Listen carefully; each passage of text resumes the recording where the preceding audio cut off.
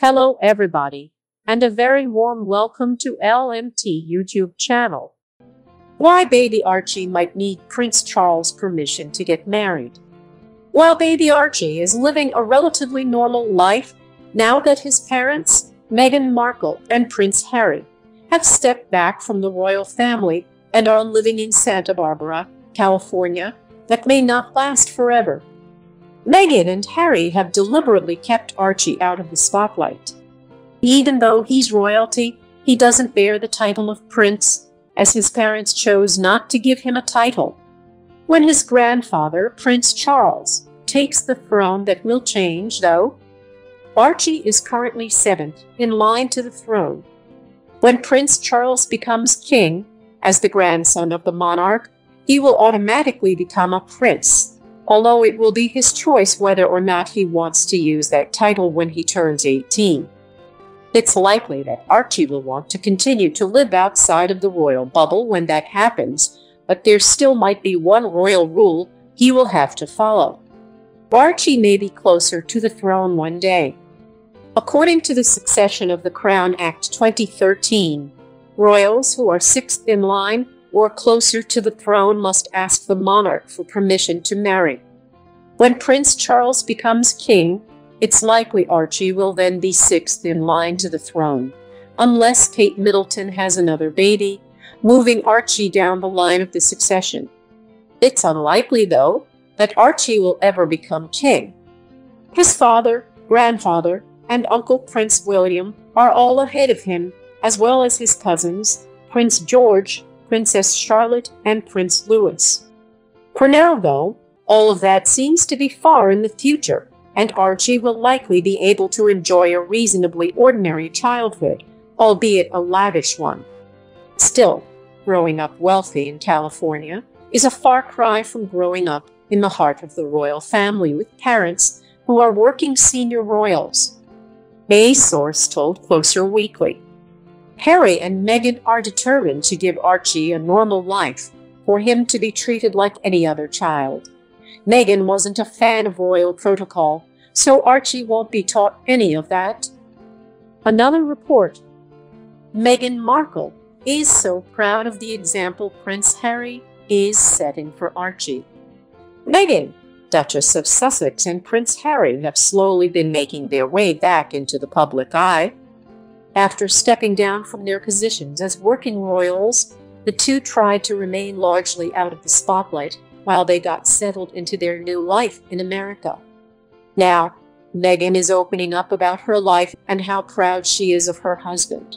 Harry considers himself a feminist. Meghan recently sat down with Gloria Steinem for a Maker's interview.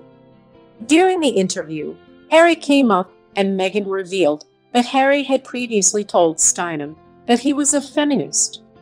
Meghan gushed over how happy having a feminist husband made her. Meghan hopes Harry will pass on his values. Part of raising a child is setting a good example for them and showcasing what good behavior looks like. Meghan is proud of what Harry is showing their son Archie it means to be a man. Meghan said, "I look at our son, and what a beautiful example that he gets to grow up with a father who is so comfortable owning that as part of his own self-identification, that there's no shame in being someone who advocates for fundamental human rights for everyone, which of course includes women," Steinem commented. "Because then your son will grow up knowing it's okay to be loving and nurturing." Well said. I know it'll mean a lot to him when I share that. How are Meghan and Harry settling into their new life? Prince Harry and Meghan just bought a new home in Montecito, California. The 18,671 square foot house cost them $14.6 million and has 9 bedrooms, 19 bathrooms, a library, a game room, a wine cellar, theater, gym, spa, wet and dry saunas, a pool, tennis court, and a children's cottage. This new purchase was an important step in them starting their new lives. Omid Scobie, co-author of Finding Freedom, Harry and Meghan, and the Making of a Modern Royal Family, told Entertainment Tonight. One of the most difficult things for Harry and Meghan was moving to the US and not actually having a home of their own. It's been interesting to see this line drawn between Harry and Meghan's decision to move to California to some sort of connection to Hollywood. Of course, they're now living in Santa Barbara, 100 miles away from Los Angeles. The Sussexes now have a number of famous neighbors, including Oprah Winfrey, Ellen DeGeneres, and Mila Kunis and Ashton Kutcher. Scotty said, "I think moving slightly out of the city and somewhere where other celebrities are able to enjoy privacy, such as Oprah or Ashton Kutcher and Mila Kunis, they're really able to now create a safe place to raise Archie, away from prying eyes. Having Meghan's mom, Doria Ragland, around has been a big plus for Meghan as well." Scotty said, "Doria is a big helpful hand in their lives and one of the reasons that they chose to be in California in the first place. I think for them, it was really only over a matter of the UK or the US to be near one side of the family or the other." Santa Barbara is a place Meghan has visited many times, but of course they visited Oprah's place. I'm sure they would have been very impressed by the place that she has and wanted a slice of it for themselves. Another analysis: Prince Harry and Meghan Markle didn't get their dream Brexit plan, which would have cleverly given them best of both worlds. For a long time, all eyes were on Prince Harry and Meghan, Duchess of Sussex, as they started their new journey as husband and wife and began to carry out royal duties. Meghan, who was formerly a successful actress, seemed to transition into her new role perfectly, and fans around the world were delighted to see her as a member of the royal family. However, things didn't exactly go as the couple planned. The British tabloids were brutal toward Meghan, and despite several requests for them to back off and give the couple privacy, things only got worse as time went on. The royal couple moved away from Kensington Palace, located in London, and headed for the countryside of Windsor, where they hoped to raise their son in a peaceful environment. They didn't get the privacy that they so badly wanted, and in early 2020 made the surprising announcement that they would be stepping down from royal duties. Royal fans were shocked by Brexit.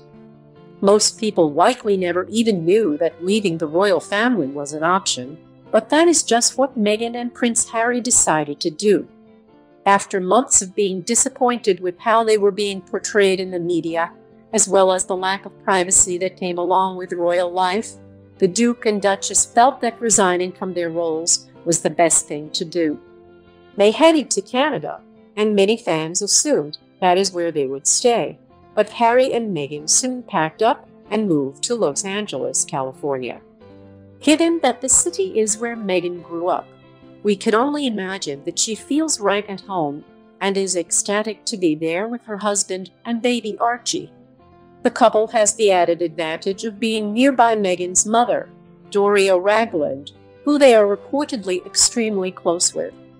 The result of the royal split: leading the royal family was a little more complicated than anyone imagined it would be, and Meghan and Prince Harry had to make quite a few sacrifices before Brexit was finalized. What did they have to do? Well, the couple is no longer permitted to use their HRH titles, something that Harry had for his entire life, but was relatively new for Meghan.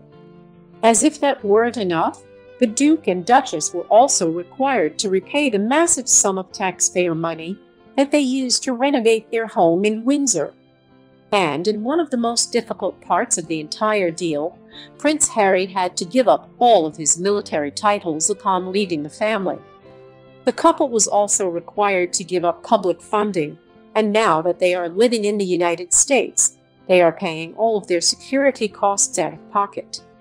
However, Prince Harry's father, Prince Charles, will continue to provide a portion of the couple's income, which will no doubt ease the financial aspect brought on by Brexit. Prince Harry and Meghan Markle didn't get their dream Brexit plan. Now that Brexit is official, Did it turn out exactly the way Meghan and Prince Harry had hoped?